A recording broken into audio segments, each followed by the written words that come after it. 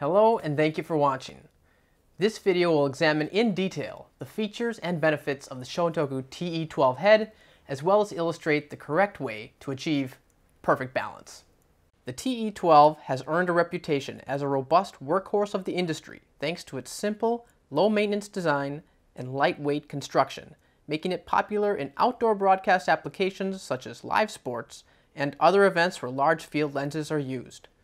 The TE-12 achieves this using a unique roller and cam system which holds the kit's center of gravity height constant to achieve perfect balance.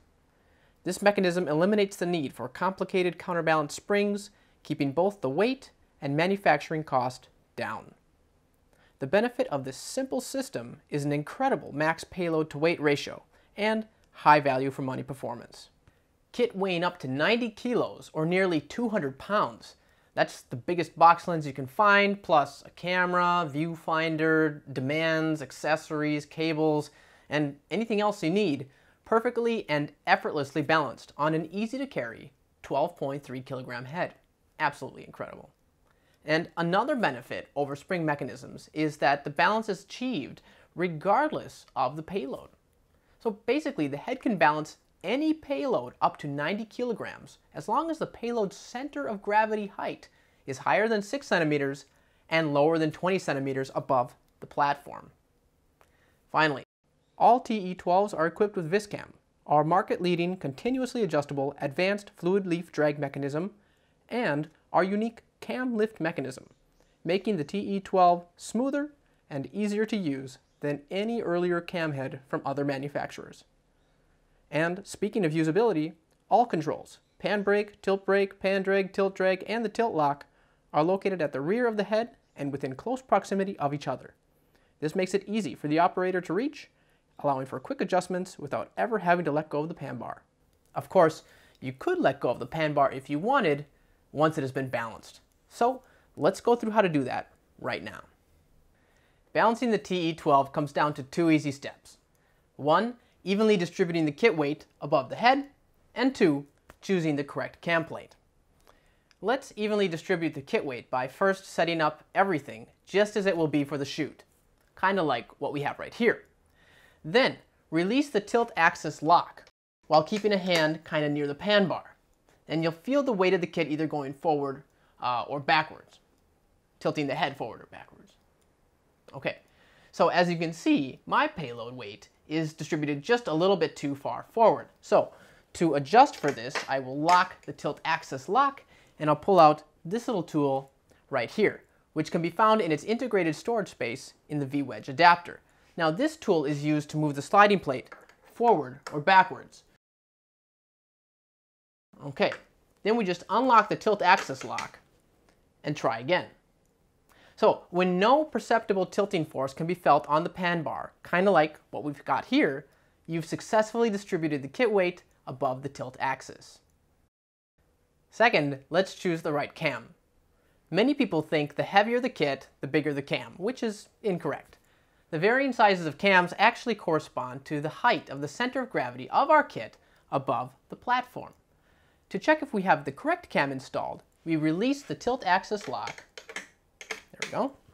Tilt forward and then let go, keeping a hand near the pan bar. Now if the head tends to fall away from horizontal, then we need to install larger cam plates. If it tends to fall back towards horizontal, then the opposite is true and a smaller cam plate should be installed.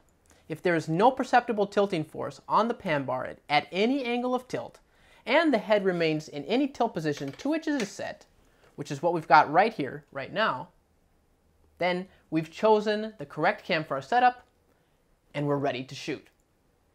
In the next section, I'll show you just how easy it is to change cams. Before I demonstrate how to change cams, let's first understand the many types of cams available.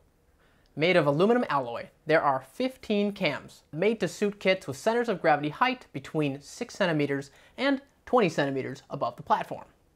Now remember, weight has nothing to do with the kind of cam that you use. It's all about the height of the center of gravity. Now, it's also important to note that there are 4 brake plates, each corresponding to a range of cam sizes. Now, all this means is that when we're going from one range of cams to the next, we'll have to swap out the brake plate to ensure smooth performance. That being said, the TE-12 has been designed to take care of the majority of all setups with large field lenses within the 12 to 18 centimeter cam size range, using a single brake plate. Now, the advantage of this design is that we can swap out our cams with our kit fully loaded onto the platform, making the whole process very straightforward. Today, I want to change my cam size from 13 to 16 because, as you'll see in a second, when I unlock the tilt axis lock, my kit tends to fall away from horizontal. So unlock it, tilt forward, let go. You can see it still continues to fall forward. I'll lock it up there again. Cool. So what this means is that I need to swap in a larger cam. Now, if the opposite is true and the head tends to return back to horizontal, we would need to swap in a smaller cam. To do this, the only tool that I need is a single 3mm L wrench. Let's get started. First, we make sure the tilt axis locks are engaged. Good. Then, we float or raise up the cams so they disengage from the cam rollers. This is done by squeezing, lifting, and then pushing down on the cam floating lever located on the opposite side of the head. Great. I can tell my cams are no longer engaged with the rollers because I can spin the rollers freely. Okay, great. Then I remove all 4 screws holding the cam in place.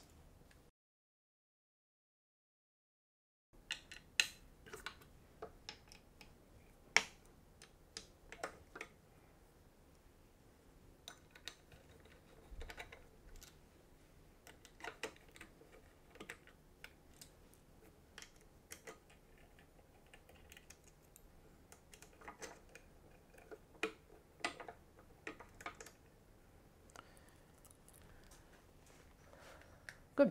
And then I gently slide the cam out.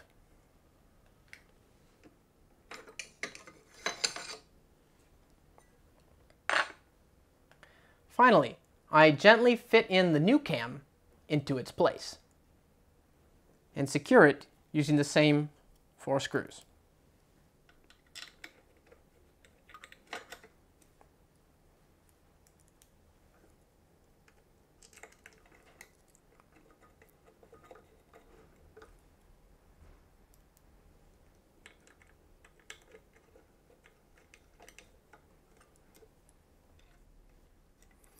And being sure to give everything one last little twist to secure it as well as possible.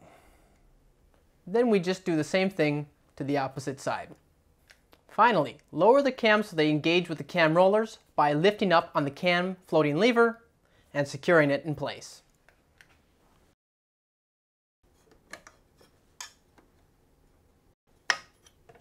Now unlock the tilt lock and check your balance, repeating until you get it just right.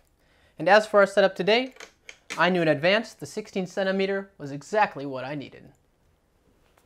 Awesome.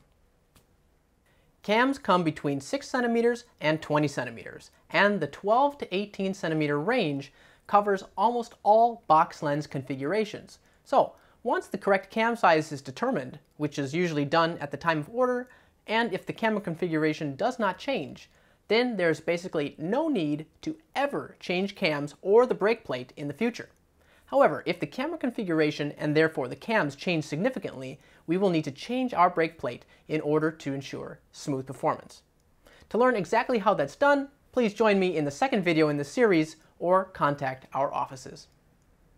And there you have it. If you have any questions about balancing, proper equipment maintenance, or are interested in purchasing a system, please visit our website, shotoku.co.uk, where you can contact us directly or reach out to a local dealer near you.